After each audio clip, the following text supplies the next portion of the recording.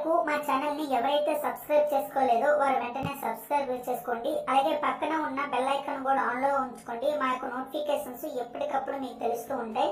అలాగే ప్లేలిస్ట్ లోకి వెళ్తే ప్రతి ఒక్క గవర్నమెంట్ నోటిఫికేషన్స్, సిలబస్, అలాగే ప్రతి ఒక్క ఎగ్జామ్ తాలూకా ప్రతి సబ్జెక్ట్ తాలూకా ఇంపార్టెంట్ టాపిక్స్ మీకు ప్లేలిస్ట్ అప్లోడ్ చేయడం జరుగుతుంది. కావున అవి కూడా మీరు చూడవచ్చు.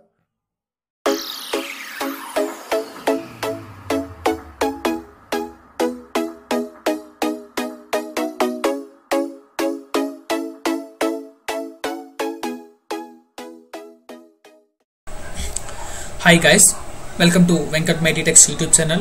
లాస్ట్ వీడియోస్లో మనం production technology, thermodynamics, engineering materials మీద మనం క్లాసెస్ అనేవి కంప్లీట్ చేసుకున్నాం కదా. అయితే ఈ వీడియోలో మనం వర్క్షాప్ టెక్నాలజీలోని క్లాస్ 1 ఈరోజు మనం చూసుకుందాం. అంటే క్లాస్ 1లో మనకు వచ్చేసి ఇంట్రొడక్షన్, అంటే వర్క్షాప్ టెక్నాలజీ తాలూకు ఇంట్రొడక్షన్, అలాగే హార్డ్ వర్కింగ్ కోసం మనం పూర్తిగా డీటెయిల్గా ఎక్స్ప్లెయిన్ చేసుకుందాం. అయితే ఫస్ట్ వచ్చేసి మనకి ఇంట్రొడక్షన్, అసలు వర్క్షాప్ టెక్నాలజీ అంటే ఏంటో మాట్లాడుకుందాం. The subject of workshop technology has become increasingly important to an engineer, supervisor or worker engaged in the production of various types of machine or tools. అంటే మనం రీసెంట్ గా workshop technology అనే దాని మీద చూసుకుంటే కనుక ప్రొడక్షన్ టెక్నాలజీ మీద చూసుకుంటే కనుక ఏం మాట్లాడుకున్నాం అంటే ఒక మెషిన్స్ మీద మనం ఆపరేషన్స్ అనేవి ఎలా చేస్తాము అనేది మనం మాట్లాడుకున్నాం. అంటే ఒక్కొక్క మెషిన్ ఏ ఆపరేషన్స్ చేస్తాయి అనేది మనం ప్రొడక్షన్ టెక్నాలజీలో మాట్లాడుకున్నాం. అయితే వర్క్షాప్ టెక్నాలజీ అనేది ఏంటి వస్తుంది అంటే వర్క్ని, అంటే పర్టికులర్ టూల్స్ని ఉపయోగించుకొని అలాగే పర్టికులర్ ఆపరేషన్స్ని ఏ విధంగా చేయాలి, ఎంగేజ్మెంట్ అంటే అక్కడ ఇంజనీర్స్ అవనియండి, సూపర్వైజర్స్ అవనండి, వర్కర్స్ అవనియండి, ఒక ప్రాసెస్లోని ఒక సిస్టమేటిక్ పద్ధతిలోనే ప్రీ ప్లానింగ్గా చేసేది మనకు వర్క్షాప్ టెక్నాలజీ. అంటే ఏ టైప్స్ ఆఫ్ టూల్స్ అనేవి యూజ్ చేయాలి, ఫస్ట్ ఏ ప్రాసెస్ అనేది చేయాలి, ఎలా చేయాలి అనేది మనకి ఉద్దేశించేది ఈ వర్క్షాప్ టెక్నాలజీ అనమాట. అయితే ఈ యొక్క ప్రాసెస్ మొత్తం ప్రొడక్షన్ కూడా మనకి, అంటే ప్రొడక్షన్ స్టార్ట్ అయ్యే ముందు మనకి జరిగే ప్రాసెస్ అనమాట ఈ వర్క్షాప్ టెక్నాలజీ. అంటే లిమిటెడ్ చిన్న మాన్యువల్ గా చేసే మన ప్రాసెస్ అన్నింటిలో కూడా మనకి వర్క్షాప్ టెక్నాలజీస్ లోనే వస్తాయి. అవి మనకి పెద్ద పెద్ద ఫర్నేస్లల్లా, ప్రొడక్షన్ మెషిన్స్ లల్లా జరిగే మనకి ప్రొడక్షన్ టెక్నాలజీలోనే వస్తాయి.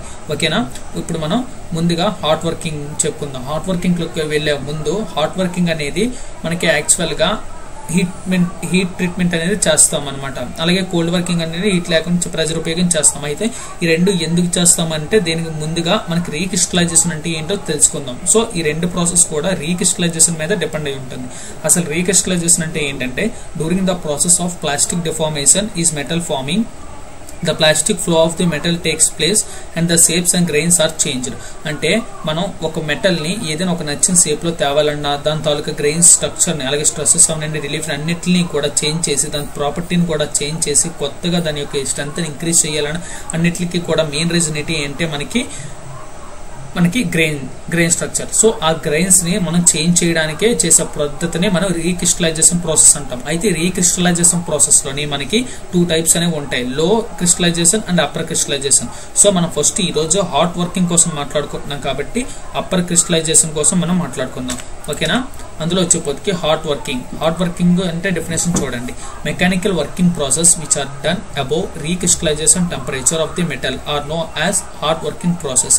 అంటే మనం అబౌవ్ రీక్రిస్టలైజేషన్ అంటే ఒక మెటల్ ని హీట్ చేసి మనం కావాల్సిన షేప్ లోని తీసుకొచ్చి దాని తాలూకు ప్రాపర్టీస్ చేంజ్ చేసేదే మనకి హార్డ్ వర్కింగ్ ప్రాసెస్ అంటాం.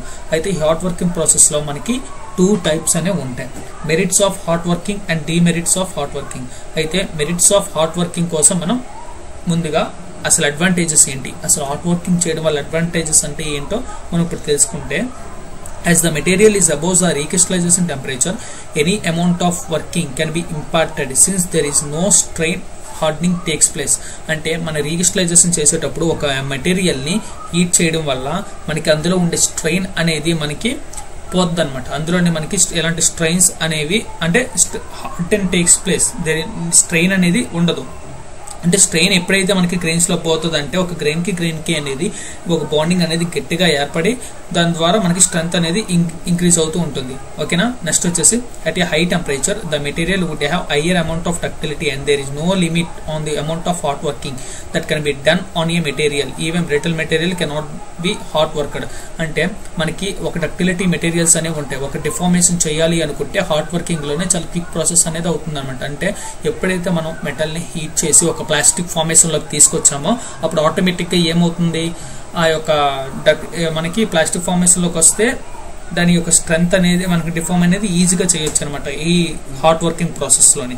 సో అయితే బ్రిటల్ మెటీరియల్ లో మనం ఆ పని చేయలేం, ఎందుకంటే బ్రిటల్ మెటీరియల్ అనేది డక్టిలిటీ కాదు. బ్రిటల్ మెటీరియల్ అనేది మనం అది కంప్రెసివ్ ప్రాపర్టీకి సంబంధించి బ్రిటల్ ఇది కంప్రెసివ్ స్ట్రెంత్ కి సంబంధించింది కాబట్టి మనం చేయలేము. అది కింద డిమెరిట్స్ లో మనం మాట్లాడుకుందాం. అయితే ఇందులో వచ్చేసి మనకి ఇంకోటి ఏంటంటే ఇన్ హాట్ వర్కింగ్ ప్రాసెస్ ఇటు చూడండి. Hot working process the grain structure of the metal is refined, thus mechanical properties improved. ఓకేనా, హాట్ వర్కింగ్ ప్రాసెస్ లో ఏమవుతుంది మనం ముందుగానే చెప్పాను నీకు, గ్రెయిన్ స్ట్రక్చర్ అనేది మనకి చేంజ్ అవుతూ ఉంటుంది అనమాట. అంటే అందులో ఉన్న మొత్తం స్ట్రెసెస్ అన్నిట్లు కూడా రిమూవ్ అయిపోయి మనకి కొత్త గ్రెయిన్స్ అనేది ఫామ్ అయ్యి మెటీరియల్ యొక్క ప్రాపర్టీని స్ట్రెంత్ ని దాన్ని ఇంక్రీజ్ చేస్తూ ఉంటుంది అనమాట, ఇంప్రూవ్ చేస్తుంటది. ఓకేనా, నెక్స్ట్ పాయింట్ వచ్చేసి no residue stresses are introduced in metal due to hot working. మనకి హాట్ వర్కింగ్ చేసేటప్పుడు మనకి స్ట్రెయిన్స్ అనేవి ఫామ్ అవ్వని చెప్పాను కదా, స్ట్రెయిన్ ఎప్పుడు ఫామ్ అవుతుంది, స్ట్రెస్ ఫామ్ అవుతేనే ఫామ్ అవుతుంది. సో మనకి ఇక్కడ ఏమైంది, ఎప్పుడైతే రెసిడ్యూ స్ట్రెసెస్ కూడా మనకి ఇంక్రీజ్ అవ్వలేదో ఆటోమేటిక్ గా స్ట్రెయిన్స్ కూడా ఇంక్రీజ్ అవ్వవు. సో హాట్ వర్కింగ్ చేయడం వల్ల మనకి ఎటువంటి స్ట్రెసెస్ ఎటువంటి స్ట్రెయిన్స్ అనేవి ఒక మెటల్ లోనే ఫామ్ అవ్వవు. నెక్స్ట్ వచ్చేసి larger deformation can be accomplished more రాపిడ్లీ as the metal in plastic state. ఓకేనా, మన ప్లాస్టిక్ స్టేట్ లోని మెటల్ ఉన్నప్పుడు అంటే మనకు ఒక మెటీరియల్ ని హీట్ చేస్తే అది ఆటోమేటిక్ గా ప్లాస్టిక్ స్టేజ్ కి వచ్చేది. అప్పుడు ఎప్పుడైతే మన ప్లాస్టిక్ స్టేజ్ వచ్చేసిందో మనం ఈజీగా మనకు కావాల్సిన డిఫార్మేషన్ ఎంత కావాలంటే అంత లెంత్ డిఫార్మ్ చేసుకోవచ్చు, అలాగే కావాల్సినంత షేప్ కూడా చేంజ్ చేసుకోవచ్చు అనమాట. సో హాట్ వర్కింగ్ లోనే ఈ యొక్క అడ్వాంటేజ్ ఉంది. అయితే ఈ హాట్ వర్కింగ్ ప్రాసెస్ లో కూడా మనకి కొన్ని డిసడ్వాంటేజెస్ ఉన్నాయి. అవి ఏంటి అంటే చూడండి, demerits of hot working due to high temperature in hot working, rapid oxidization or scale formation and surface decarbonization takes place on the metal surface leading to poor surface finish, a loss of metal. అంటే మనకి temperature ఏదైనా heat process చేసేటప్పుడు మనకి ఈజీగా ఏమవుతుంది, ఒక cooling అవ్వాలని అనుకుంటుంది మెటీరియల్ మనం హీట్ చేసేటప్పుడు. సో దానివల్ల ఏమవుతుంది అంటే అట్మాస్ఫియర్ లో ఉన్న ఆక్సిడైజేషన్ వల్ల మనకి అంటే ఆక్సిజన్ వల్ల ఆక్సిడైజేషన్ అనేది మనకి ఎక్కువగా అయిపోతూ ఉంటుంది అనమాట. సో ర్యాపిడ్ కూలింగ్ వల్ల. సో ఈ ప్రాసెస్ మనకి ఎందుకు డిసడ్వాంటేజెస్ అంటే ఈ ప్రాసెస్ జరిగేటప్పుడు అంటే ఇలా జరుగుతుంటది కదా ఆక్సిజన్ వల్ల రాపిడ్ కూలింగ్. సో అట్మాస్ఫియరిక్ లో ఉండే ఆక్సిజన్ వల్ల కూల్ అవడం వల్ల అది ఒక ఆక్సిడైజేషన్ గా ఫామ్ అయ్యి అంటే కరోజన్స్ కి అంటే ఫ్యూచర్ లో కరోజన్స్ అయ్యి పెట్టి మెటల్ అనేది బేగా మనకి బ్రేక్ అయిపోయే ఛాన్సెస్ అనేవి ఎక్కువగా జరుగుతాయి. సో ఆక్సిడేషన్ హాట్ వర్కింగ్ చేసేటప్పుడు ఆక్సిడేషన్ రాపిడ్ గా ఆక్సిడేషన్ జరగడం వల్ల మనకి ఇది డిసడ్వాంటేజెస్ అనమాట. ఓకేనా, నెక్స్ట్ వచ్చేసి ఇంకోటి మళ్ళీ అలాగే సర్ఫేస్ ఫినిష్ కూడా బాగుంది, ఎందుకంటే డీకార్బనైజేషన్ హాట్ వర్కింగ్ అంటే మనం చేసేటప్పుడు ఇంకొక డీకార్బనైజేషన్ అనేది ఫామ్ అవుతుంటాయి సర్ఫేసెస్ మీద, మెటీరియల్ అది బర్న్ అయిపోయి చెత్తగా ఫామ్ అవుతుంటాయి కదా, దానివల్ల సర్ఫేస్ ఫినిష్ అనేది బాగోదు.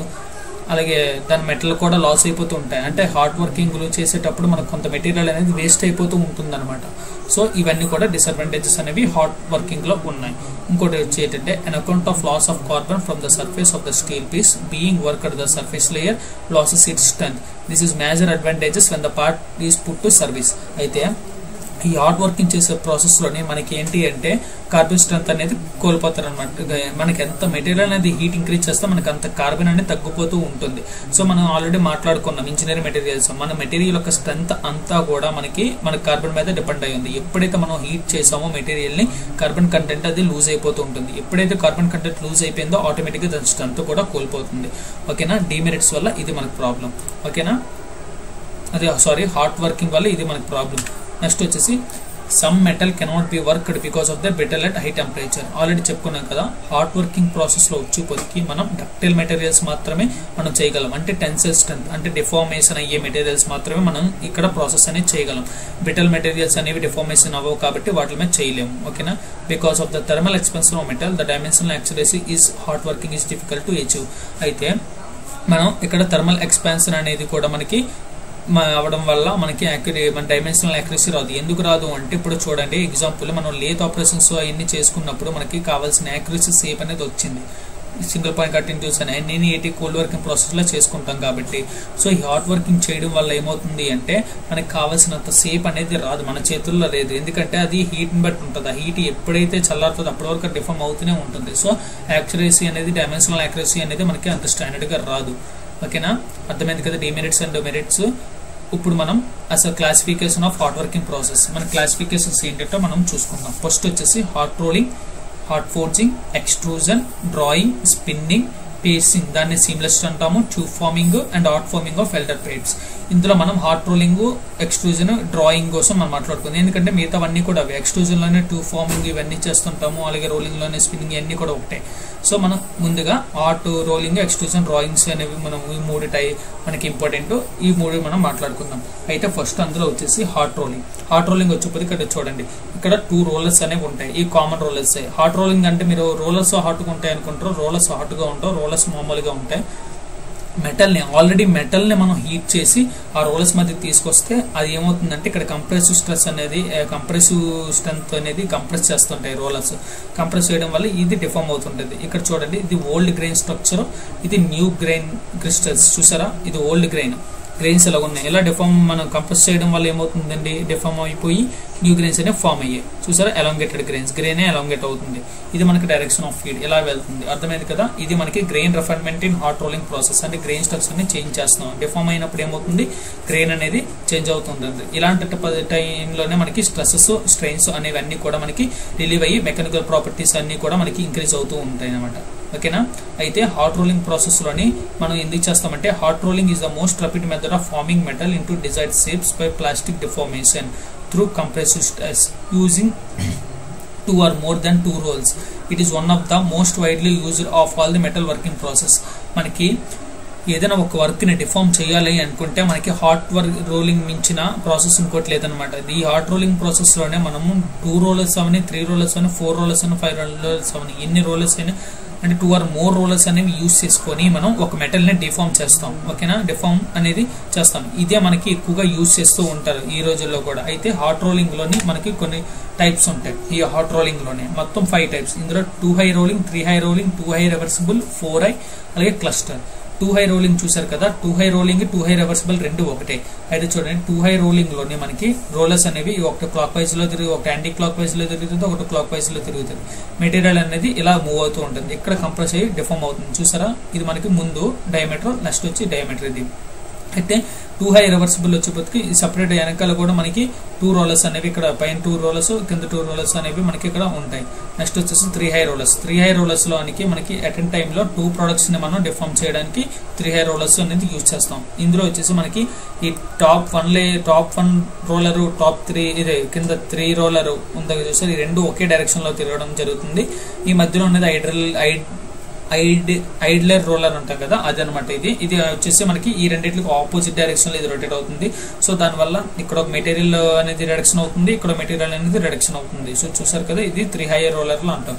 అయితే 4 హై రోలర్, క్లస్టర్ రోలర్ వచ్చేసి హై కంప్రెసివ్ స్ట్రెంత్ ఉన్న మెటీరియల్స్, హై హార్డ్నెస్, టఫ్నెస్ ఉన్న మెటీరియల్స్ కి ఈ 4 హై రోలర్, క్లస్టర్ రోలర్స్ అనేవి యూజ్ చేస్తాం. అయితే 4 హై రోలర్ చూడండి, ఇక్కడ చూసారు కదా, ఇవి బ్యాకప్ రోలర్స్ అంటాము. ఈ పై కింద పైవి, ఈ సెంటర్ లో కంప్రెసర్ రోలర్స్ ఇవే మనకి దీన్ని బట్టి వర్క్ అనేది డిఫార్మ్ అవుతూ ఉంటుంది, కంప్రెస్ అయ్యి డిఫార్మ్ అవుతూ ఉంటుంది. అలాగే నెక్స్ట్ వచ్చేసి ఈ రోలర్స్ చూడండి, ఈ సపోర్ట్ రోలర్స్ అనేవి సపోర్ట్లుగా యూజ్ చేస్తాం. ఈ బ్యాకప్ రోలర్స్ ఇవన్నీ ఈ క్లస్టర్స్ లోని. సో ఇది ఎందుకు అంటే మనకి ఒక్కోసారి అంటే రోలర్స్ అనేవి మనకి డైమెన్షన్స్ ఇది యాక్యురసీగా రావడానికి చిన్న అంటే చాలా ప్రెసిజన్ యాక్యురసీస్ తో వస్తుంది అనమాట. ఇది ఎందుకు అంటే ఇక్కడ బ్యాకప్ సపోర్టర్స్ గా ఉండడం వల్ల రోలర్స్ అవి మనకి టెన్షన్ క్రియేట్ అవడం కానీ, అంటే ఇలా సస్పెన్స్ అవడం కానీ అలాంటివి ఏమీ ఉండదు ఈ క్లస్టర్ లోని. అందుకే క్లస్టర్స్ అనేవి యూజ్ చేస్తూ ఉంటాం. సో మెటీరియల్ చూసారు కదా, ఇలా ఫామ్ అవుతుంది. సో ఇలా డిఫరెంట్ టైప్స్ ఆఫ్ రోలర్స్ ఉపయోగించుకొని మనం మెటీరియల్ అనేది రోలింగ్ ప్రాసెస్ ద్వారా డిఫార్మ్ అనేది చేస్తాం. ఓకేనా, అర్థమైంది కదా. నెక్స్ట్ వచ్చేసి hot extrusion process. Hot extrusion process లోని మనం హాట్ ఎక్స్ట్రూజన్ అంటే ఏంటో చూసుకుందాం. It is the process of enclosing the heated billet are slug of metal in a closed cavity and the pushing into flow from only one die opening so that the metal takes shape of opening.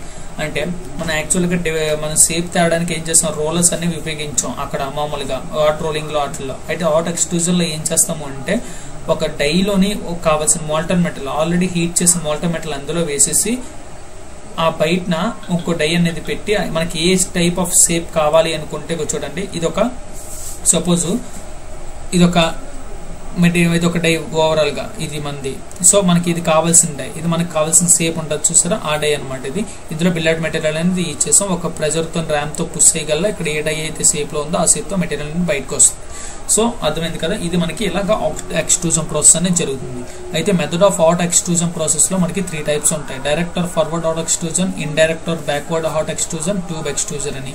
అయితే first ఇందులో direct and forward extrusion చూసిపోతే ఇది చూడండి, అంటే RAM ఏ direction లో వెళ్తుందో మనకి product కూడా ఆ డైరెక్షన్ లోనే వస్తుంది. దీన్నే ఫార్వర్డ్ డైరెక్షన్ అంటాం. ఇండైరెక్ట్ డైరెక్షన్ అంటే ఏంటంటే ర్యామ్ చూసారా, ర్యామ్ కి హోలో సిలిండర్ లా ఉంటుంది అనమాట, అంటే ర్యామ్ కి మధ్యలో హోల్ ఉంటుంది. సో ర్యామ్ ఇలా రావడం వల్ల, ప్రెస్ చేయడం వల్ల ఈ మెటీరియల్ ర్యామ్ సెంటర్ లో పడి ఇలాగ ర్యామ్ లోపల హోలోలో ఏ షేప్ అయితే ఉందో ఆ షేప్ తో మనకి బయటకు అనేది వస్తుంది. దీన్ని ఇండైరెక్ట్ అంటాం. సో ర్యామ్ కి ఎగెనెస్ట్ గా వెళ్తుంది, ర్యామ్ ఫార్వర్డ్ కి వెళ్తే వర్క్ అనేది మనకి ఎగెనెస్ట్ గా బ్యాక్ వస్తుంది. దీన్నే ఇండైరెక్ట్ బ్యాక్వర్డ్ ఎక్స్ట్రూజన్ అంటాం. అయితే ట్యూబ్ ఎక్స్ట్రూజర్ ఏమీ లేదు, మనకి కోల్గేట్ ట్యూబ్స్, మన టూత్ పేస్ట్లు ఉంటాయి కదా, టూత్ పేస్ట్ ట్యూబ్స్, అలాగే మన బాటిల్స్ ఇలాంటివి టైప్ ట్యూబ్స్ అనేవి ఉంటాయి కదా, పెర్ఫ్యూమ్ ట్యూబ్స్ ఇవన్నీ కూడా మనం యూజ్ చేస్తూ ఉంటాం కదా, అలాంటివి మనకి ఈ ట్యూబ్ డ్రాయింగ్ ద్వారా మనకి మేక్ అవుతాయి అనమాట. చూడండి, అంటే ఈ డై ర్యామ్ అనేది చూసారా, ర్యామ్ అనేది పుష్ చేయడమే కాకుండా ఒక లోపల హోలో ఒక డై చూసారా, ఒక ఏంటంటే ర్యామ్ తో పాటే ఒక ఇక్కడ చూడండి ఎక్స్టెన్షన్ అనేది ఉంది, ట్యూబ్ ఎక్స్టెన్షన్ అంటే డయామీటర్, దీనిది బిల్లెట్ లోకి పంపిస్తుంది. ఇలా పంపించి ఈ ర్యామ్ అనేది ఇలా పుష్ చేయడం వల్ల ఇక్కడ ఈ షేప్ ఎంతైతే ఉందో దాని ప్రకారం ట్యూబ్ అనేది బయటకు వస్తుందో ఉందన్నమాట. సో ఇలా మనకి ట్యూబ్ ఎక్స్ట్రూజర్ అనేది జరుగుతూ ఉంటుంది. ఇక్కడ ఈ పద్ధతి, ఇక్కడ కోనికల్ గా ఉంది, ఇక్కడ చూడండి ఇక్కడ ప్యారల్ గా ఉంది. సో అర్థమైంది కదా tube ఎక్స్ట్రూజర్. So hot extrusion process అనేది ఈ టైప్ లో జరుగుతూ ఉంటాయి అనమాట. అయితే నెక్స్ట్ వచ్చేసి హార్డ్ డ్రాయింగ్ అంటే ఏంటంటే, ఇప్పుడు అక్కడ మనం ఏం చేసాం, ర్యామ్స్ ఇవన్నీ చేసుకొని అలా కంటిన్యూ ప్రాసెస్ లో చేసాం. హాట్ రోలింగ్ అయినా అవనియండి లేదా హాట్ ఎక్స్ట్రూజన్ అవనియండి. అయితే హార్డ్ డ్రాయింగ్ ప్రాసెస్ లోనే మనకి అలా ఉండదు, విత్ ఇన్ సెకండ్ లో మనకి ప్రాసెస్ అనేది జరిగిపోతుంది. అయితే ఇది వచ్చేసి చిన్న చిన్న ఆబ్జెక్ట్స్ కి మాత్రమే మనం ఇది చేయగలం. చూడండి, drawing is pulling of metal through a die are set of dice for achieving A reduction in diameter. Another method used in hard drawing or shaping of material when the heated blank is placed over the die, opening the punch force the blank through the die opening to form a cup or cell. అంటే ఒక material ఒక die అనేది పెడతారు. ఆ die అంటే మనకు ఏ shape అయితే కావాలో ఆ షేప్ డై అనేది పెట్టి పైన ఆల్రెడీ హీట్ చేసిన మెటీరియల్ పెడతారు. సో ఎప్పుడైతే ఒక హై ఫోర్స్ తో పంచ్ సడన్ గా పడుతుంది ఇంపాక్ట్, ఆ లోడ్ వల్ల ఆ మెటీరియల్ అనేది ఈ డై ప్లేస్ లోకి ఈ షేప్ ఎలాగైతుందో మొత్తం ఫిల్ అయిపోద్ది అనమాట.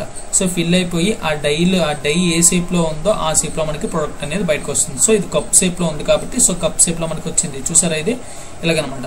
ఇక్కడికి వచ్చిపోతే చూసండి, లాంగ్ ఎక్స్టెన్షన్ ట్యూబ్ కాబట్టి ఇది షేప్, ఇది హీటెడ్ కప్ అనమాట, హీట్ చేసి ఉంది. సో పంచ్ అనేది గట్టిగా వేయడం వల్ల ఏమైంది అంటే ఇది సన్నంగా తయారయ్యి మనకు షేప్ అనేది వచ్చింది. సో దీని ద్వారా మనకి కాఫీ కప్స్ అవనియండి, గ్లాసెస్, మన ఇంట్లో గ్లాసెస్ కూడా ఇవన్నీ కూడా వీటితో తయారవుతుంది. ఇదే కాదు, మనకి గ్యాస్ సిలిండర్స్ కూడా హార్డ్ డ్రాయింగ్ తోనే మనకి తయారవుతాయి. సిలిండర్స్, గ్లాసెస్ ఇవన్నీ చెప్పాం కదా, ఇంట్లో మనం వాడే అన్ని కూడా మనకి HP గ్యాస్ సిలిండర్స్ ఇవన్నీ యూజ్ చేస్తూ ఉంటాం కదా, ఇవి కూడా అన్ని కూడా మనకి హార్డ్ డ్రాయింగ్ ప్రాసెస్ లోనే మనకి మేక్ అవుతూ ఉంటాయి అనమాట. ఓకేనా ఫ్రెండ్స్, అర్థమైంది కదా ఈ వీడియో. ఈ రోజు క్లాస్ 1 అయిపోయింది. మనం క్లాస్ 2 లో వచ్చేసి కోల్డ్ వర్కింగ్ గురించి మనం చెప్పుకుందాం. అలాగే ఈ వీడియో నచ్చినట్టయితే ఒక లైక్ చేయండి మీరు, అలాగే ఒక కామెంట్ కూడా చేయండి. ఈ వీడియోని మీ ఫ్రెండ్స్ కూడా షేర్ చేయండి ఫ్రెండ్స్. అలాగే ఇప్పటి వరకు మా ఛానల్ ఎవరైతే సబ్స్క్రైబ్ చేసుకోలేదో సబ్స్క్రైబ్ చేసుకోండి. Thanks friends, have a nice day. జై హింద్.